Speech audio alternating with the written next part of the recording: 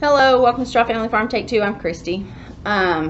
This week in the chapel I have, for as he thinketh in his heart, so is he. I'm just trying to keep a pure heart. That's Proverbs 23:7.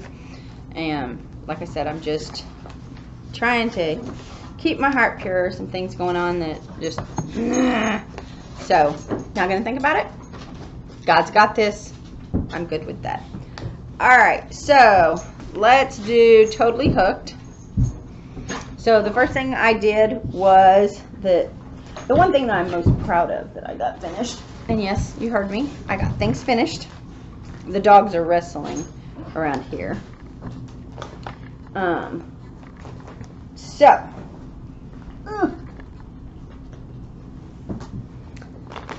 not gonna guess, but I don't have the ends woven. You know, I take one evening and just weave them all in. But look, it's done. Yes, all 60 some inches of it. Not my favorite colors, not my favorite yarn, but it came with a kit, and the green is soft. The Noro, I still don't know if I'm saying that right or not. Don't like it. It's not one of my favorites. It pulls apart super easy. I have this much of the green left, and then I have this much of it left. Oh, and I just pulled, look, I just pulled a piece off. So yeah, I don't even know. Look, it's stuck here. Yeah, okay. So I would have had that much left, but I have this much left, and it really does just pull apart that easy. I don't know why, and even just pulling on this, it just keeps coming. It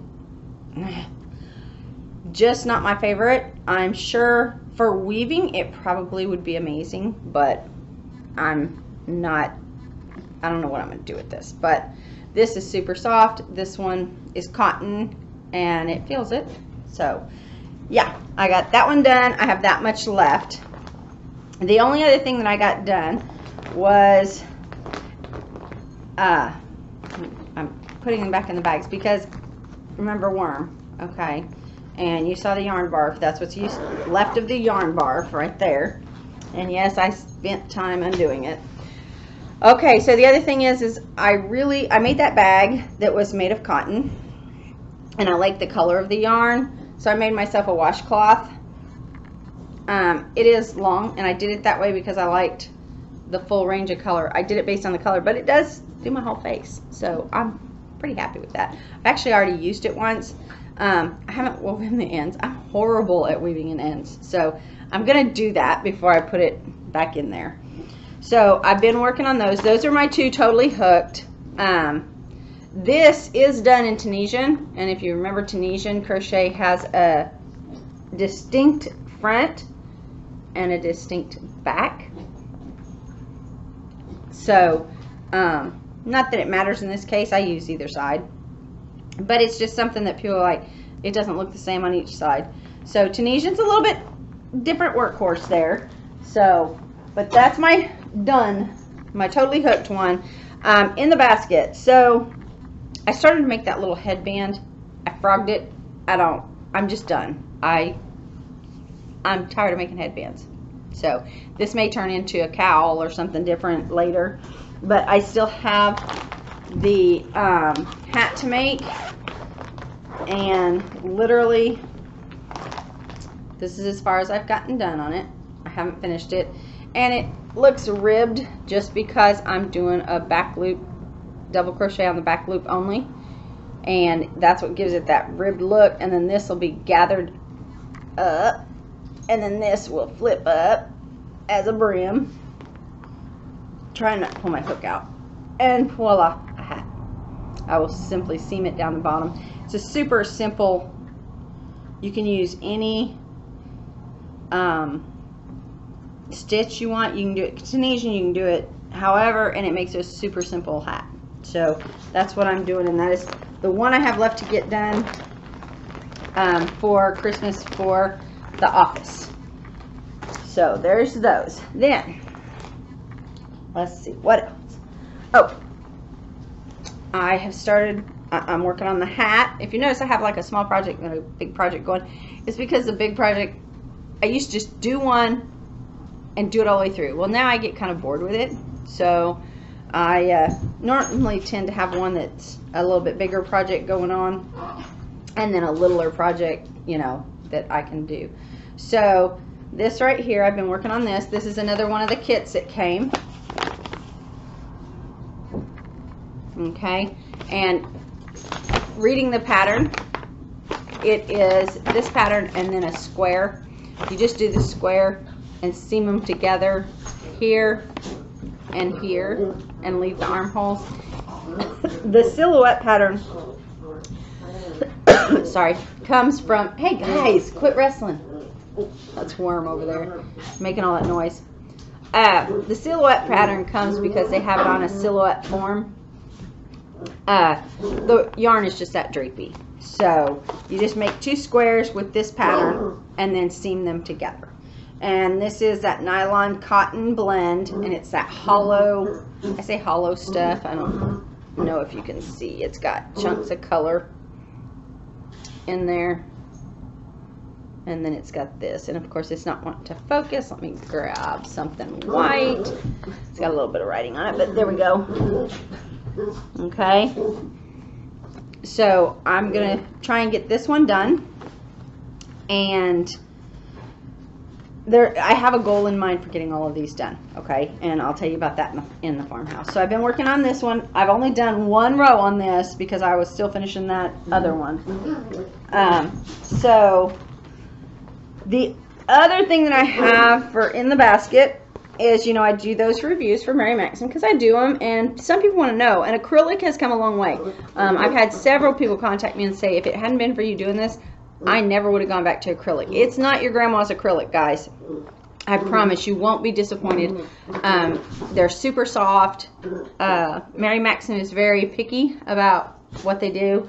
So I reviewed this one. I had opened it and did the unpackaging for these 2 blankets, and I've decided that I'm not doing baby blankets. I'm going to, hey, be nice. I'm going to adjust them to be lap robes. And if I have to donate them to a nursing home someplace, that's what I'm going to do. So this, I actually discussed this kit with you, I think last week, but I got another thing in the mail from them. And this is one of the things that I love about Mary Maxim. Now, I haven't had time to break into this. I reviewed it, and I said there's 4 balls of each. And I don't know if I even read on the pattern. You know, I didn't look that closely at it, but I got this. So the second package that I got had an apology letter and 2 more of these. Oops, and I just knocked a tag off there. Apparently the patterns call for 6 balls, and there should have been 6 balls in there, and they didn't realize it, so they sent me 2 more balls of each to do those patterns with. Before I had even caught it, they fixed it. So I'm super happy with that, knowing that they're going to take care of me, you know. So yeah, if they're going to take care of me, I really like that, because let's face it, I don't have a whole lot of time. When I pick up a project, I'm liking the fact that the kit has everything in it. I can take it and go, and with me working different hours and all that, it's super easy to take. So the only thing is it doesn't fit in the package now, so I'm squishing it. It's not going to close, but that's okay. I got this, right? At least I have all the yarn for it. I think they sent me one that was bigger than this, that I used the yellow, the pink and that, or lavender and off-white that I'm making the poncho out of. I think I'm going to transfer it into that, because I've used some of those balls up, and this one, you know, now has 6 for each one. So yeah, Mary Maxim definitely stepped up when it comes to their customer service. Like I said, I didn't even know. I don't even think I read it to see how many balls it took. So they've already fixed it, not had a problem. I haven't started it though. What is with my camera?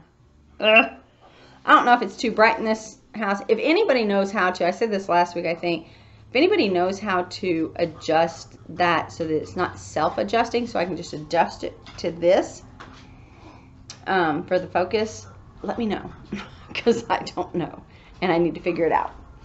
Okay, so that's all I have in the basket. Now I did do some, I don't have anything in the pots, but I do have some on the wheel. Oh, I was going to scoot that out. So I've had a lot of help, and see it's got these little things here. That is because I've gone to calling Worm, he's my wool wart. It doesn't matter, and here he comes.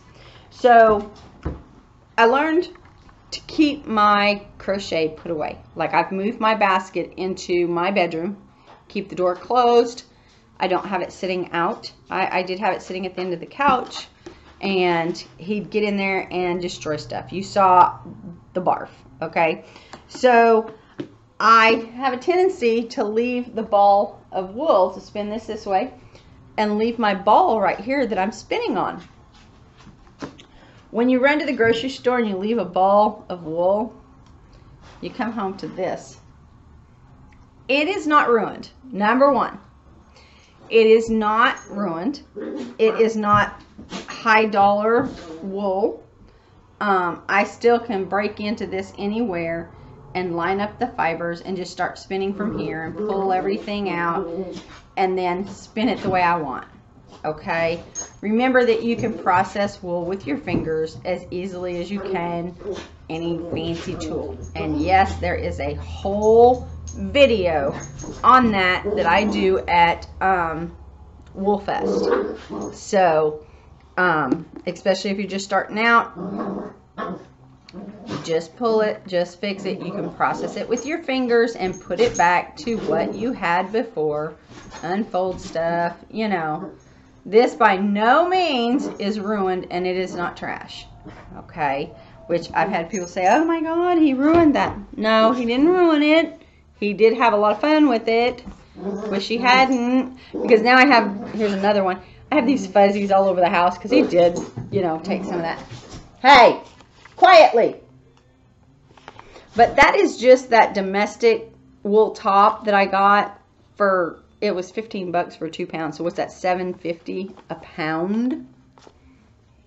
Yeah, it's not fancy, big fancy wool, but it is nice wool and it spins up great. And I wouldn't have so many bobbles and my bobbin messed up, but it's all fixable.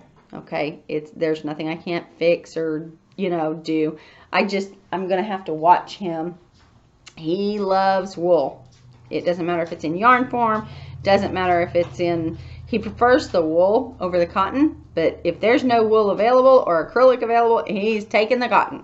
So he's got his favorites. Wool is his favorites, but nothing's destroyed, just inconvenienced, and I need to finish getting it spun, and I've got to remember to leave him or leave my wool someplace else. It's just yeah, so it is what it is. You guys know that I'm not one to get super upset. If it was a consignment, I would be horrified. So I'm going to get in the habit. I did put out that I was going back to consignment spinning and consignment crochet. I am only doing fashions. I'm not doing toys. I like to do ponchos. I like to do wraps, hats, scarves, that kind of stuff, fingerless mitts. But I'm not a big fan of toys and this, that, and the other. I'll evaluate every time that I'm asked. But I do prefer hand spun wool if they want me to do that. So I am doing that, and one of the vets at our office, at our clinic, Dr. Gatlin, she is amazing, but she has 2 rescue sheep, and she sheared them herself. I've got that wool, and then she has started collecting things because she doesn't think, I think she's thinking army felt blanket, but I'm not felting it. I'm just going to make her a blanket. So she started collecting. She also has rabbits. She has a farm. So she's got rabbits, and she's got some dogs, and she's got the, and I was telling her daughter, and I don't want to see her name here, but I was telling her daughter that anything to soften it up would be great. So they brought me some rabbit. They went home and they brushed all the rabbits. I have all the wool in there, and then I have all the rabbit stuff. And then they have this little bit that is multicolored. It's super soft, and it is from the rabbits. I want to say a goat. I think this is the dog. But they have started anything that they brush that they like the feel of. They're adding it to their blanket just to soften up the wool.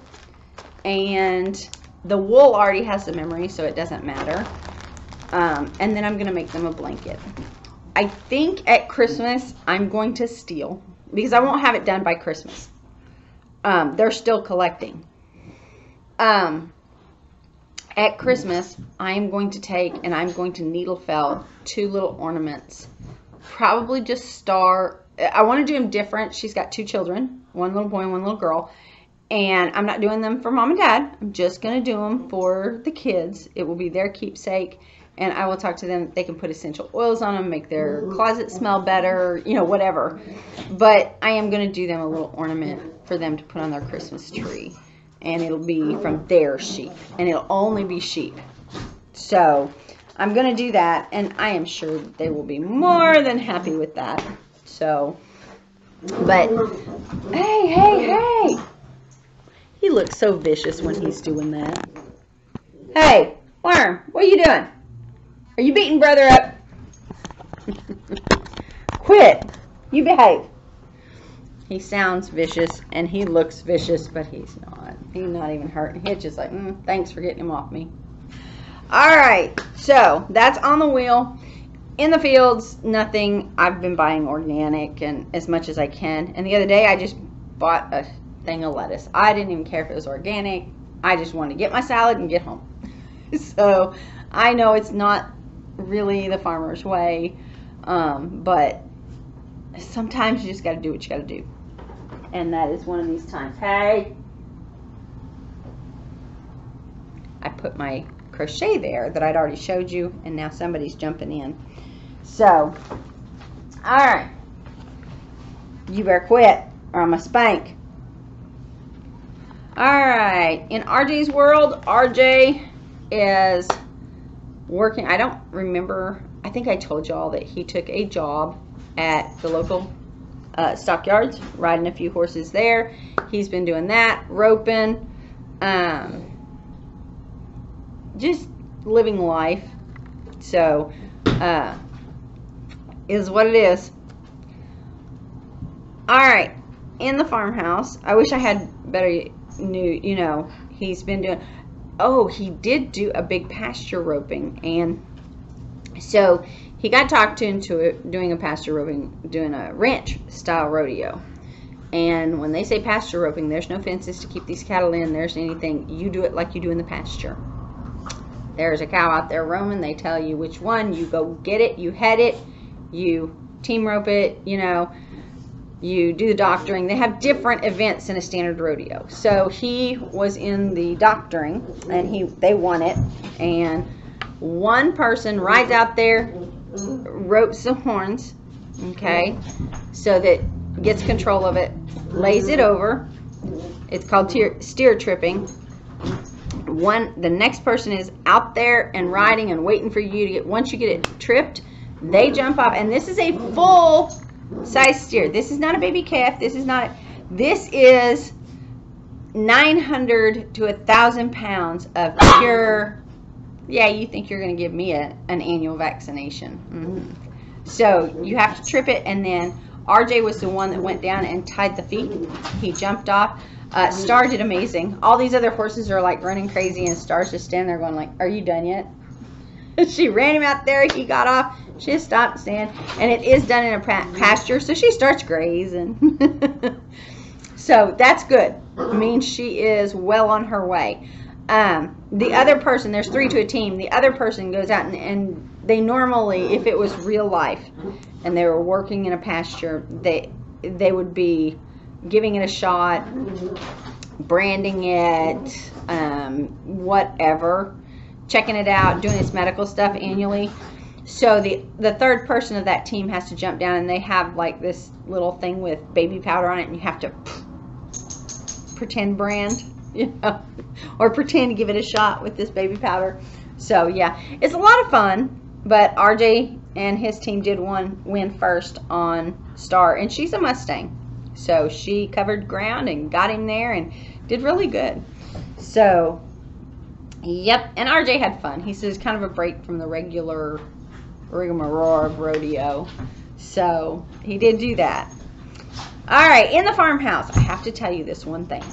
I am so addicted to these. If you've ever, these are Trader Joe's trail mix crackers. They've got mung beans, seeds, cashews, raisins. It says cheese, but I think the cheese is baked into the cracker. It's got, let's see here, what else? Cashews, white sesame seeds. Hey, pumpkin seeds, black sesame seeds, white sesame seeds. They are amazing, and it's actually, I ate them all, or I would show you one. Well, here's a picture of one on the back. I just have crumbs in there now. But they're a cracker that has all this stuff put on it, and oh my goodness. And you can have 4 of these crackers for 170 calories. Plus the protein in them, it's 5 grams of protein, which is pretty good for a cracker if you think about it. And they are just really good, guys. I've never heard of trail mix crackers before, but yeah, I'm happy with those. So, is what it is. All right, the other thing that I did was I went out and I cleaned out part of the barn. We've been trying to get ready for winter here.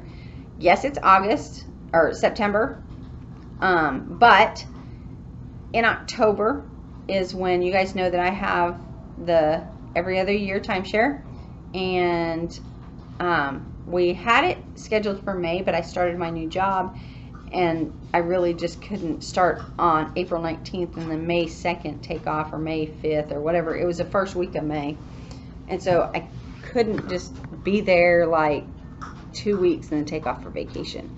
So we pushed it back, which with COVID and the spike and stuff, honestly, I kind of like that. You know, it's still going on, but at least we have a handle on how we personally handle it. I think that's the key, is you have to do what's right for your family, whether you're vaccinated or whether you're not, or you do what's right for your family. Our family now has a way that we handle it so we can be in public and be out there. And honestly, knock on wood, I have been very blessed to have not gotten this. And I worked home health care. I've been out in the public the entire time that this has been going on. So yeah, very, very blessed. God is covering me very well. So I mask up anytime I go anywhere. Hey, now that's enough. Yeah, they just got in trouble. Go lay down. Go on. It's all fun and games till somebody gets hurt. So that sound they know, you know. Quit. No. He's after my wool now. This is Worm, and Worm is a pain sometimes. Hey, say hi. Naked dog. Naked dog. Naked dog. All right, go. But anyway, so we now have a plan, and I'm definitely more comfortable fitting in vacation. We got our own rules, our own thing, and we keep ourselves safe. So that's, and I applaud all of you who do the same thing. So I don't judge, don't care who is vaccinated, who isn't vaccinated, what your reasons are. I'm not, you know, wear a mask, not to wear a mask. It's all of it's debatable, but you know what? At the end of the day, when you lay your head down in that bed, did you do everything for your family that is right based on the information that you have at the time? That's all that I care about. And if you say, yep, I'm doing the best I can, there you go. More power to you. So anyway, we are going on vacation in October, so I won't have as much time to get the house ready for winter. I don't know when winter's going to hit. So both, hey, quit.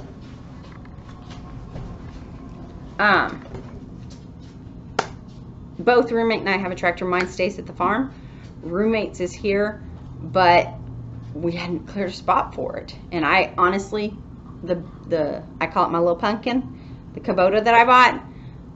It's too much tractor for this place. It's got the front end loader and all that stuff. So roommate has a little Ford. It can brush hog. It can do everything we need to do. And, you know, so I went out and cleaned out an old barn that's out there. And I say cleaned out. I straightened it up. Everything's still there because I don't know what a lot of this stuff is. This is roommate's house that it's roommate's mom's house.